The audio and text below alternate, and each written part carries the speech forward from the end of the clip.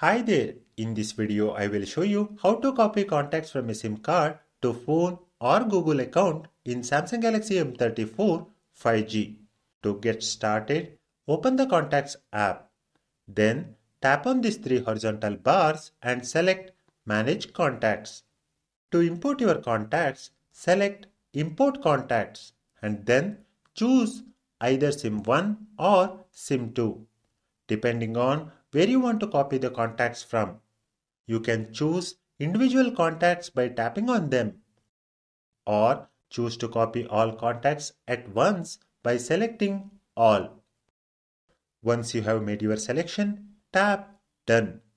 Now select your preferred destination, such as phone, Google account, or Samsung account. Let me choose phone and tap Import to complete the process. Your contacts have been successfully copied. Let us return to the Contacts menu.